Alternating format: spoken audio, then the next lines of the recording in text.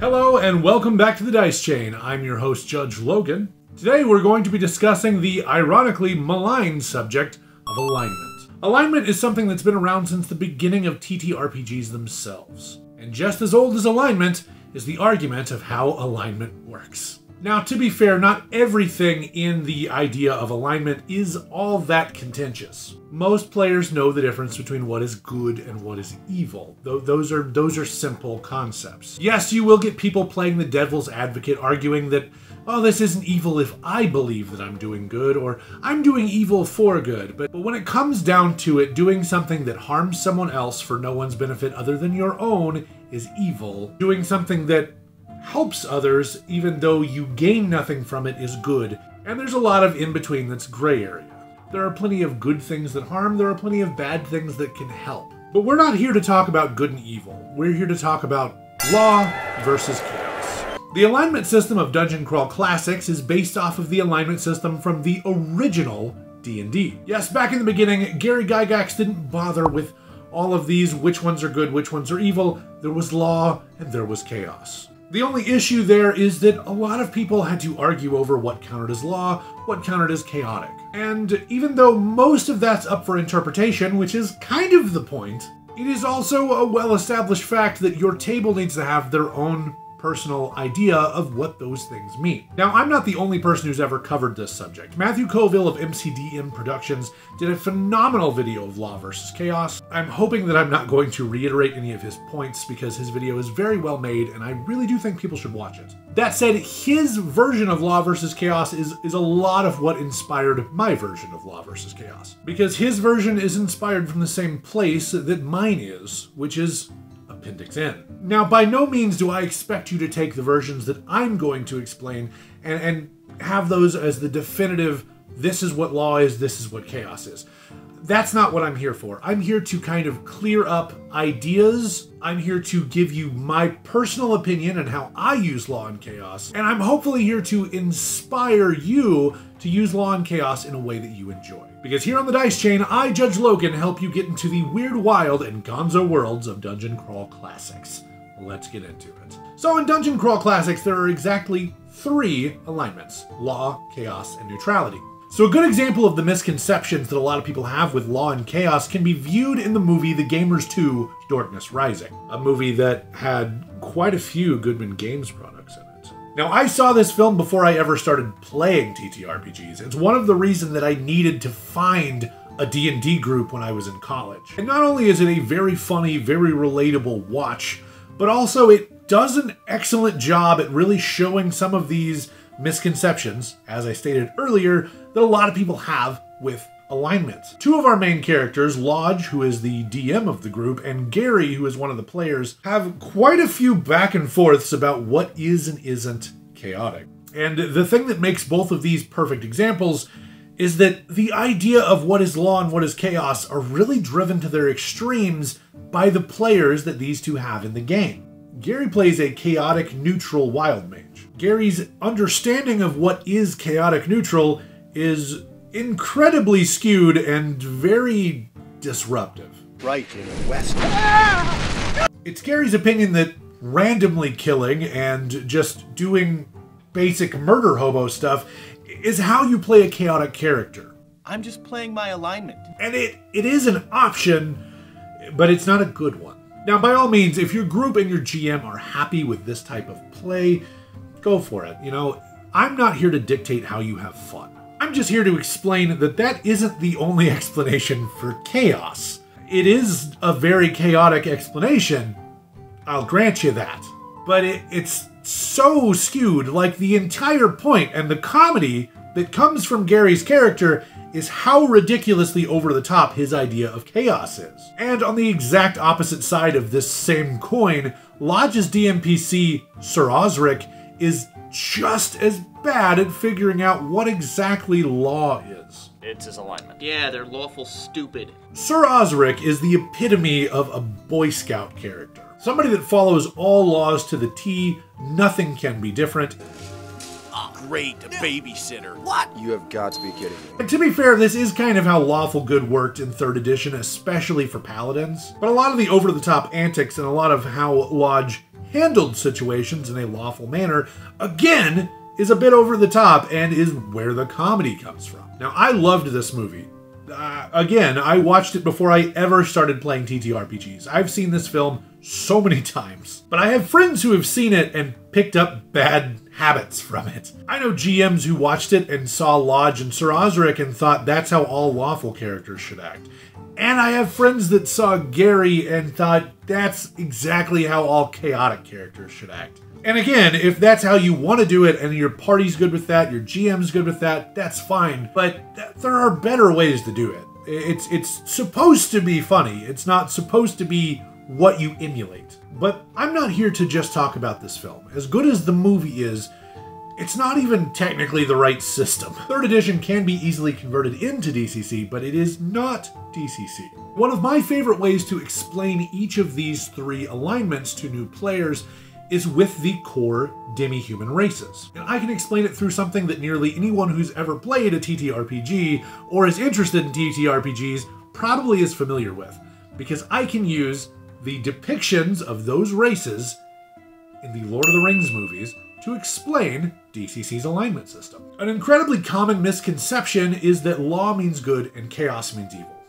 These things aren't true. There is good in law, but there's also evil in law. There's good in chaos alongside the evil in chaos. So even though there are plenty of modules that kind of codify one as good and one as evil, that's not exactly how it works. If that's how you want it to work, that's completely up to you. There's no issue there. I have players, and that's the first place that their mind goes is that, well, this one's the bad one, and this one's obviously the good one. And that's just not true. So let's start with the most basic one, law. Law is easily described as order, structure, tradition. Dwarves, it's dwarves. Tolkien's dwarves are driven by traditions, by structures. They do things because this is how they do things. This is how they've always done things. Dwarves are most comfortable in a place that is structured, is lawful. You look at dwarven societies, they are hewn from stone. They literally take the earth and craft it into what they want it to be. Dwarves are law, dwarves are order. Now, jumping onto the opposite end of the spectrum, the thing that seems like it should be the most confusing, but is just as simple, chaos. Chaos is embodied by Tolkien's elves. Let's really compare how the elves work versus how the dwarves work. The dwarves, both throughout Peter Jackson's films and throughout the books, have a structure that is very similar to how we in our world run things. The dwarves have kings and generals. They believe that a bloodline is part of what makes a person a leader. These are concepts from a lawful society. But then we jump over to the elves, and it doesn't quite work the same way. Yes, they have kings, but it doesn't have the same sort of structure, if that makes sense. The elves, as far as we can really tell, especially in the films, mostly just go off of who is the best one for the job. Elrond and Galadriel have been around for a long time.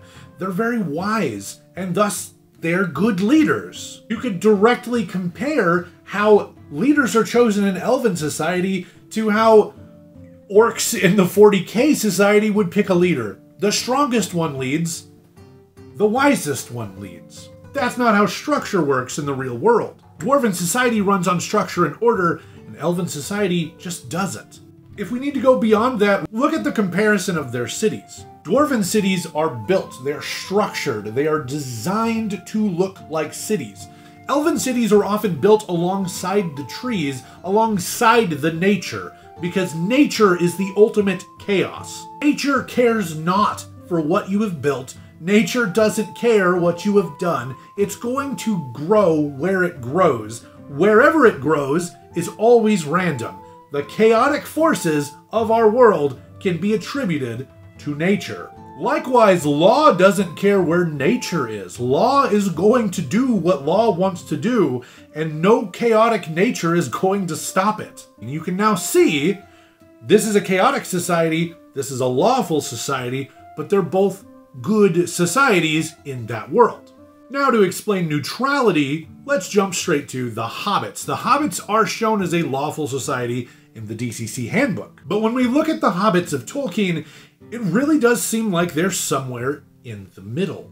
Halflings build societies, halflings have laws and order. They're fairly prim and proper individuals, especially in Hobbiton. But at the same time, they build many of their structures along with nature. The hobbits throughout the films and throughout the books have just as much respect for the immense amount of time put into dwarven cities as they do for the natural world and the nature-like structure of elven society.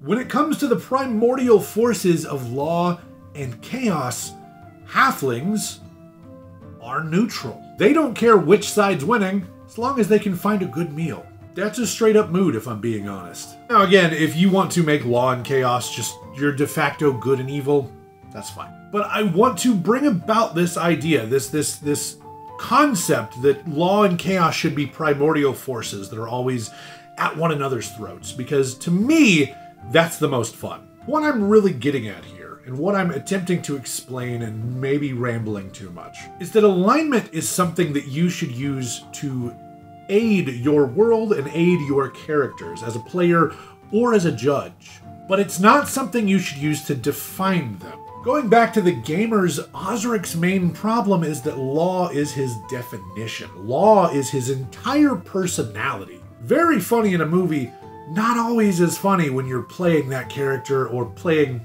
with that character on a regular basis. Same with Chaos.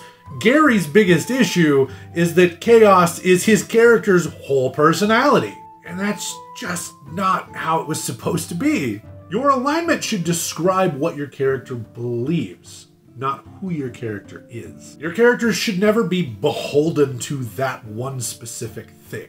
One more literary example is Fafhrd and the Grey Mouser. Fafhrd and the Grey Mouser are two characters from the works of Fritz Leiber. Fafhrd and the Grey Mouser exist in the phenomenally grey world of Net 1. You may or may not be familiar with Lankhmar, a literal setting of DCC. That's because these phenomenal books are a huge inspiration for DCC. The reason I'm saving Fafhrd and the Grey Mouser for the end of this video is because they are easily the best example of how law and chaos shouldn't define your character, they should just be how they believe, and how putting your characters in good and evil specifically is more boring than leaving them a little gray.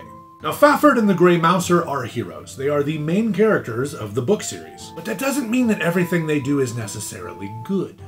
Fafhrd and the Grey Mouser regularly involve themselves in heists and stealing, in murders and affairs. Each of them are more worried about finding a good drink and maybe a nice lady than they really are helping the world. And in a world of tabletop role-playing, that's not necessarily a bad thing. Now, when push comes to shove, if something bad is happening, they will try to help, but they'll also want profit. And that's how a lot of people play TTRPGs, which is totally cool. The reason I'm bringing them up in an alignment video is because both of them, to me, are key examples of law and chaos. The Grey Mouser is a former sorcerer's apprentice who becomes a thief. He spent his life living in castles and cities. He feels most comfortable in a place that is structured and lawful, even though he prefers to be a thief. He scales walls, he stabs people in the back, he steals things. But he's a character that falls in the lawful alignment because to him, the idea of structure is comforting. Fafhrd, on the other hand, comes from the Grey Wastes, a frozen wasteland to the far north. Fafhrd finds city life fun from time to time, but he really feels at home in the woods, in the mountains, in the snow. Fafhrd is a barbarian. Fafhrd doesn't like structure and order. Fafhrd enjoys beds and good drink, but he's just as comfortable running around in the trees and finding a bed in the snow. An example that pops up multiple times throughout the series is that Fafhrd loves the ocean. The randomness of the waves, the chaos of the sea is something that he feels comfortable with. He comes from a seafaring people that are very heavily inspired by the Norse. Every time they're on an oceanic adventure, though, the Grey Mouser prefers to be standing on land. The chaos and the dysfunction of the water upsets him. He would rather be on the structured order of land. Because Grey Mouser is the epitome of the lawful alignment, and Fafhrd is the epitome of chaos. Neither of them are bad guys. Neither of them are good guys. But they are law and chaos. Now, I would be a terrible host if I didn't also give you a third example from this amazing series of books. And this will throw you for a bit of a loop, but the best example of the neutral alignment in the works of Fritz Leiber is the city of Lankhmar. Now look, I hear what you're saying. That's not a person. That's a terrible example. Stop it. Lankhmar may be a city, but the amount of things that go on within its walls are hard to explain.